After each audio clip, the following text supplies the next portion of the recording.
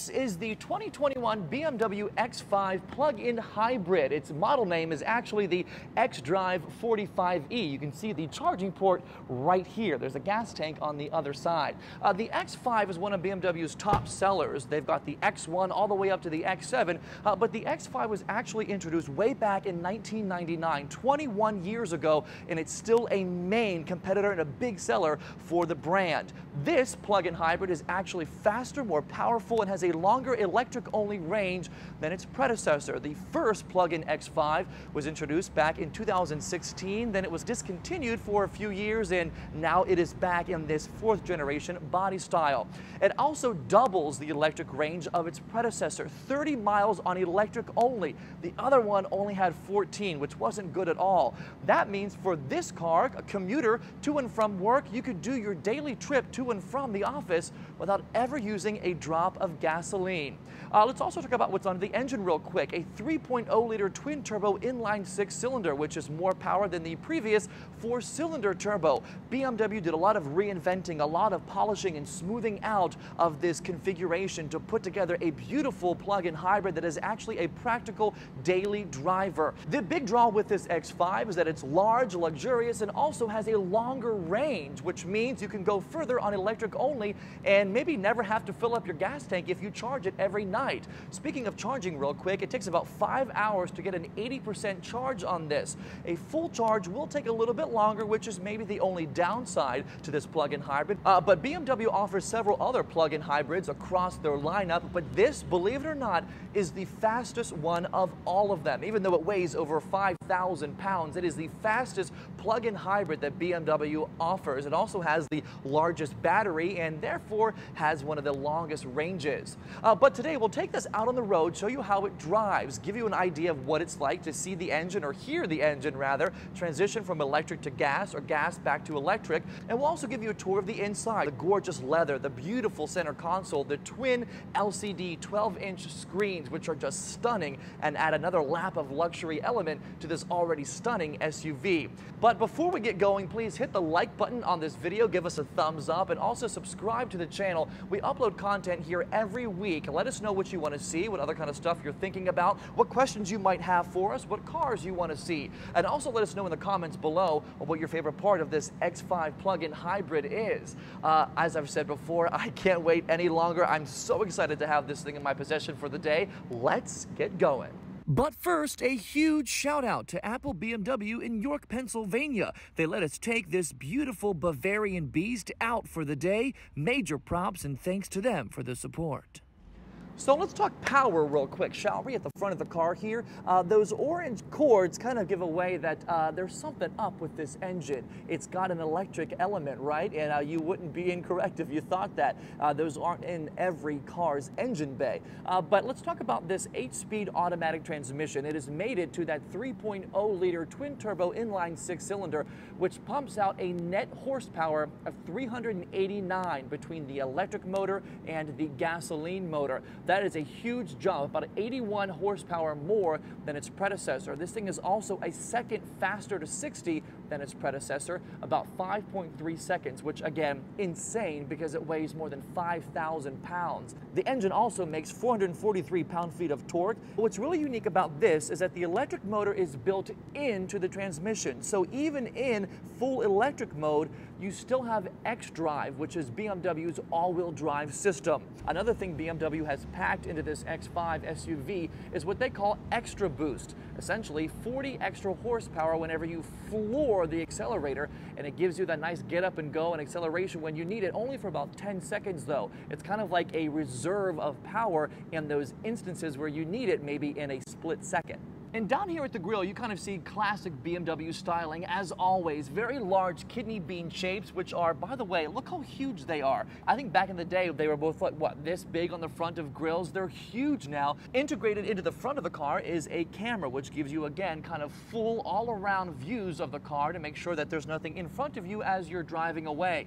You also see those integrated parking sensors here. The only thing I have a complaint about at the front is this feels kind of cheap. It definitely is plastic. It's not the chrome that it looks like it is. It's definitely cheaper, and on a car that costs $73,000, you maybe expect this to feel a little more sturdy, a little more higher quality. That being said, it looks beautiful. It just doesn't feel all that great. You also have in the front here LED high and low beam lights, LED fog lights, which look stunning in the daytime or at nighttime especially. I'm someone who drives around with fog lights on most of the time for aesthetics, so for the way it looks.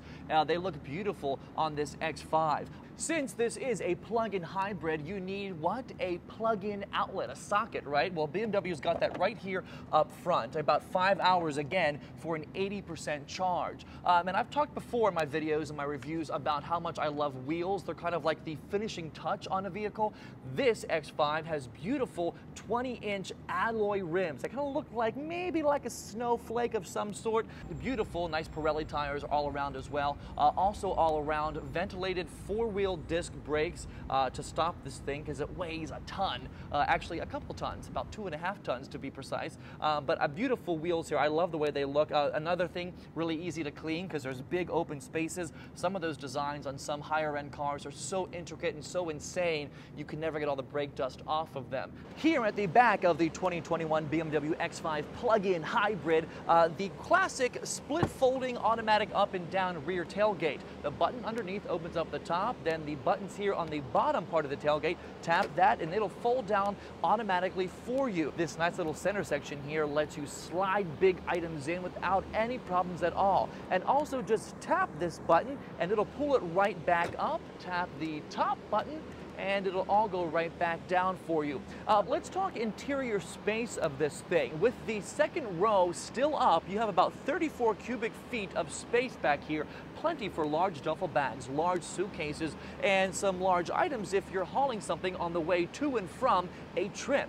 With the second row down, you have about 74 total cubic feet of space, which is a lot of room. You only lose about 1 cubic foot of space because of the large lithium-ion battery in the back of this thing. So BMW has engineered it in a really nice way to make sure that the batteries can be on board, but you can still have all of your cargo and people on board as well without losing a lot of space at all. Speaking of that second row, it's kind of a button you got to grab and pull towards you, and the second seat folds down automatically. It's not power, it's kind of a little latch on either side. Just push that and they go down. So moving inside this beautiful X5 SUV, you know undoubtedly that you're in a luxury car that has been designed and has tons of thought into keeping you comfortable and keeping you in that kind of upper echelon of SUVs.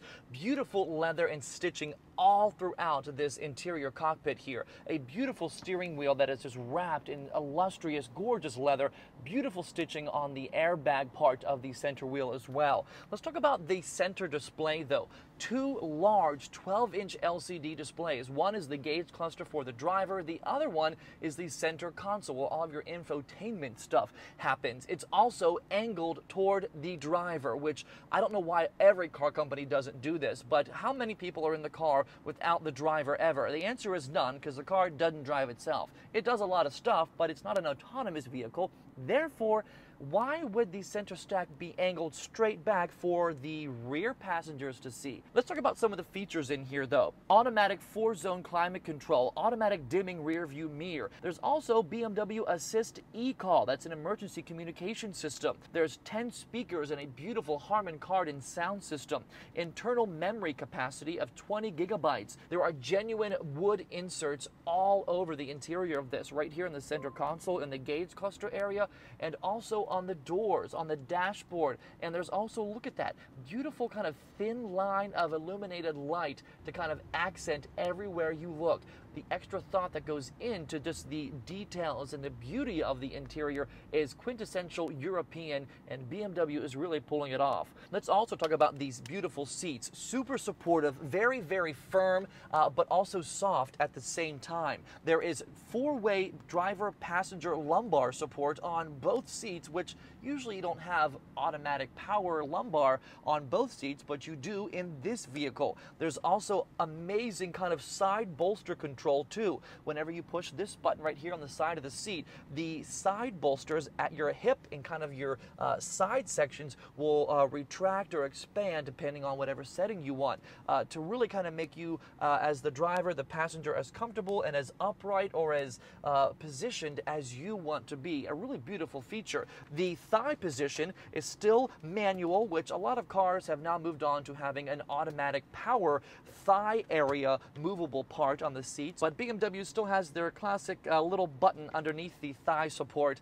which does extend, which is nice. It still extends, but it should be power. It's 2021. It's a 2021 model. Why not have the power automatic moving thigh support section? One of the neater features on this X5 is the headrest. You push this button in, it slides forward and backward. Some cars do have this, but it's not nearly with this much range. It moves a good 2.5, 3 inches to accommodate where you want your head to be. And as with most luxury cars these days, just a tap of the handle with the key in your pocket will open up the door for you. But what is this? What's this? Why do we need that in 2021, in a 2021 model, to see if the doors are opened or not? We don't need that. It's kind of old to me, but nonetheless, all the old goes out the window whenever you see all the gorgeous kind of lights, the different ambient setting that BMW has put in the interior of this. Welcome. Oh, thank you so much. Look at the beautiful light, a nice thin line of illuminated light, a blue kind of turquoise color. But we've got to talk about these huge 12-inch displays, twin 12-inch displays right here.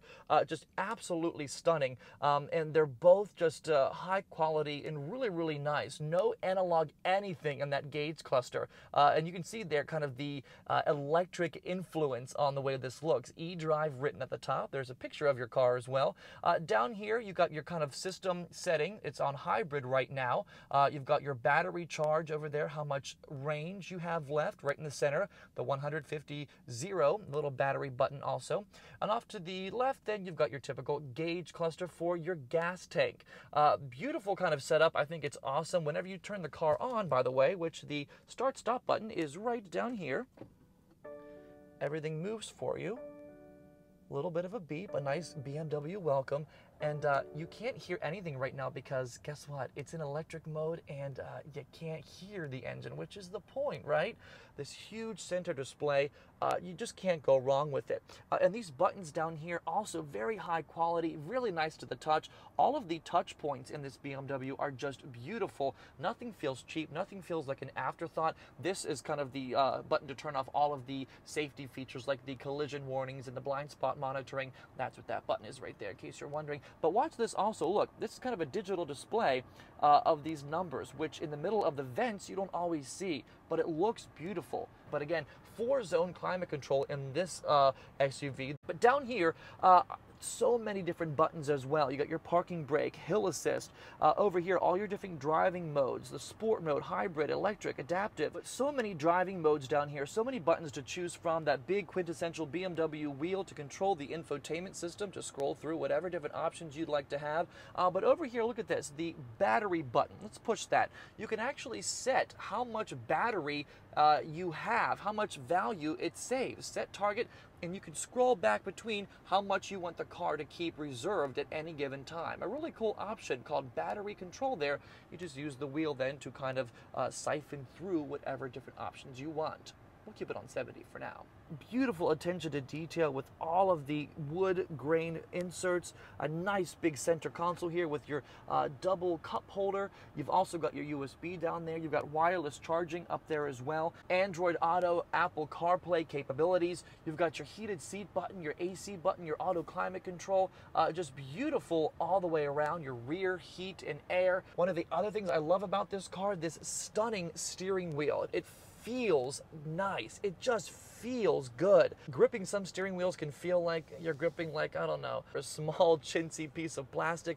It feels well put together and it's so refreshing. You've also got your heated steering wheel button right down there, which is nice to see. Of course, all your audio and phone controls and different kind of options there for your cruise control as well. Yeah, but just look how beautiful this nice gauge cluster is. Over here on the side, there's a button that says BC. You can toggle through over here on the right side of the screen different options. You've got your different torque and your horsepower. You've got your G-force. I don't know why you'd want that.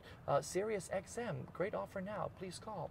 You've also got different settings for the hybrid you can go through, and just kind of different displays for what you want to see as you're driving. And I don't know if you can see it out there, but there's the heads-up display showing you kind of your miles per hour, and it also will show you the signs on the road and the speed limit coming from this nice heads-up display right there, right into the dashboard. So as with most SUVs of this caliber, BMW gives you all kinds of options to customize it. Let's go right here to the home button, and whenever you tap that, let's go to car and go to settings. You can change every imaginable thing about this. The key settings, the climate control, the interior lighting, the brightness and the colors, the doors, the access, the displays, the driver assistance. Let's go back and also look at this, the experience modes, which I love. Watch these lights. Ready? When I change it from expressive to, let's go to well-being, the lights change. And look, it's actually closing the sunshade for me because it knows I want to be well, I want to be relaxed and have nice covered settings for me. It's amazing. Let's go to the executive package and see what the lights look like there. They change right away, right before your very eyes, and kind of adapt to what you want to feel. And up here it describes what each one is like. Another classic BMW look, a center split opening little center console with a USB charger down there. It's not terribly deep, but it could fit, I don't know, some change, some pens, some napkins, just the everyday driving stuff. And they fold back together. They don't open one at a time, they kind of open together, so that might be an issue if someone's elbows over here, but you could always just rest it back down. And speaking of armrests in this car, let's talk about this armrest over here. It is actually heated, so whenever you're driving and you've got your arm rested and you're trying to drive, maybe in the winter, your arm will be heated and kept warm because this side armrest is heated. How insane is that? The steering wheel is power tilting and telescoping, which is awesome. Really, really nice feeling button here. Doesn't feel chintzy or cheap at all. Goes anywhere you want it to go. Also down here, all of your light options and all your headlight options and fog lights are all right here. There's no button on the stalk or any kind of dial to turn. They're all right there. And beneath that, a nice little storage compartment to fit, I don't know, a cell phone, some extra cash, stuff you don't want folks to find in your car right there. This handle feels glorious. So many little handles these days are chintzy and cheap and feel like it was such a piece of crap. This really feels nice. It almost feels like aluminum, and I'm pretty sure it is, but it feels great to the touch. And just beautiful lighting throughout. Look at this, that nice classic BMW orange, that nice blue strips all over the place, kind of running the length of the dash there, and even over there on the doors. Just really, really nice attention to detail. My only complaint with this center gear selector here is that it's a little tough to figure out how to get it into drive or reverse or park at first. It's not just like, hey, put it back. You've got to actually hit this little side button here that says unlock, which it says that whenever you look at it close enough, but for someone who's just getting into here, it's a little tough to like know, oh, I've got to push this side button and pull it back before it'll go into driving mode. This just doesn't seem as intuitive as it should be for the clientele that I know are the ones who can afford this level of SUV. But while we're down here, I want to compliment BMW on these beautiful buttons. They feel rich and nice to the touch. They kind of vibrate whenever you push one. They don't go down the whole way. They're not fully depressible, but they feel really nice to the touch. You've got your different camera angles here. You've got your parking sensors, that battery button we showed you before. But also over here, you've got your suspension. You can kind of change how high or how low the car is to load something, to go over a large bump, over a curb for whatever reason. But the car cannot be driven in the high or the low end range. It's got to be in this middle section, and it'll let you know that it can't be driven if you've got it at the wrong height. On the backs of both front seats, there's a USB port and a mounting bracket for technology add-ons. Also in the back, the rear climate controls, finished in beautiful brushed aluminum, complete with heated seats. Back up front, push the camera button next to the gear shifter and it will pop up the car's suite of cameras and give you a rear and aerial vantage point. So behind the wheel of this thing, you notice right away, just again, how absolutely quiet it is because of that electric motor. It starts off in most modes in electric mode, which means there's no noise. It just sounds like you're driving a golf cart or something, but obviously a very nice golf cart at that. But let's also talk about the steering. The steering is precise, tight, and smooth all at the same time. It's almost like it's kind of greased up and really, really buttery. It's super smooth. It doesn't fight you at all. It goes exactly where you want to go. Like one touch of a finger can get this thing to kind of go to the left or to the right. It's actually really, really awesome. And there's also some really fun features too as you're driving. One is called the Intelligent Assistant. It's a BMW program that you can talk to your car, talk to your X5. Let's give it a try. Hey, BMW. Hello. What can I help you with? I'm tired. No problem. I have activated the Vitality program. The Vitality program, that essentially opens up the sunroof, turns on rock music, and blasts the air. It's amazing. It kind of is a setting that's pre-done in the car to keep you awake if you're tired. You can say any number of things. Turn on driver heated seat. I'm setting the seat heating on the driver's seat at level 3. It's really kind of cool. It kind of gives you the hands-free option to drive your BMW as you should, safely, but also still have access to all the host of amenities and capabilities of the interior. And as I said before, this car weighs more than 5,000 pounds, but it really is effortless out on the open road. I mean, I'm just kind of doing some residential small neighborhood driving right now, but it really takes everything very easily, very smoothly, over bumps and imperfections, soaks them right up. Wow, it's so cool just starting off and you don't hear anything. It's just kind of a, it sounds like a small plane maybe taking off. It's really, really cool.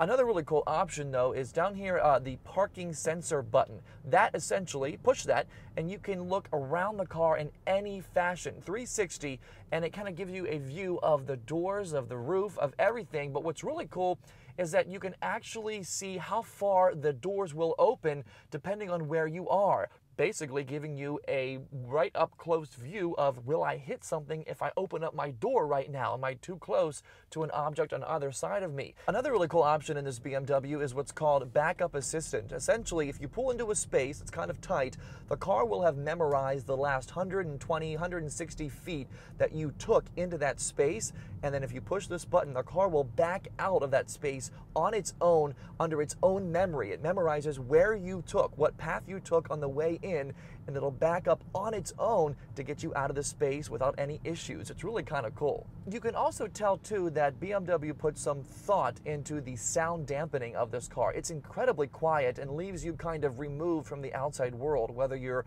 on a loud highway or you're trying to pass someone on a ramp or something. Despite all of the glass too, there's a ton of glass, which means usually it's going to be a little bit louder because there's less sound material to keep things absorbed, but not the case in this car. Very quiet, very, very smooth. Let's do this right now. Since we are out on the highway and we are in sport mode, let's see what it sounds like.